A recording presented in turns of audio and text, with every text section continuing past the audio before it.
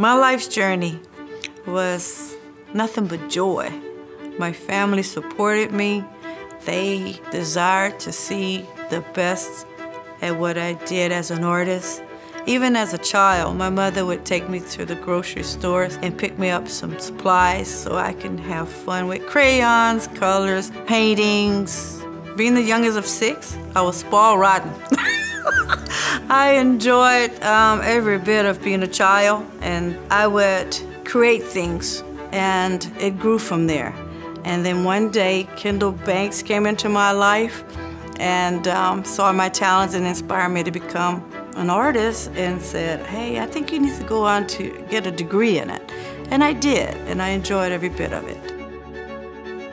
And one day this collector saw my works and contacted me and ended up purchasing all of it.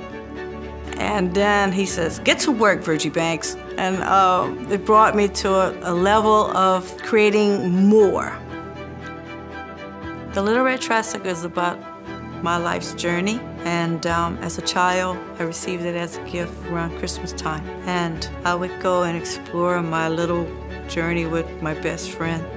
It's not only a little girl on a tricycle, it's about life. It's about trials and tribulations, about joy and happiness. It's now my signature series because it brings myself and the patrons together. They saw themselves in it, but they also saw that journey, the metaphor that brings life to its true existence. My inspiration in life is to inspire young artists to keep going forward. I encourage them to embrace every bit of their expression and hoping that the community will embrace it as well. Art is for the eyes of the beholder. So it has to speak to you in order for you to want it. Every piece has a signature to speak to someone.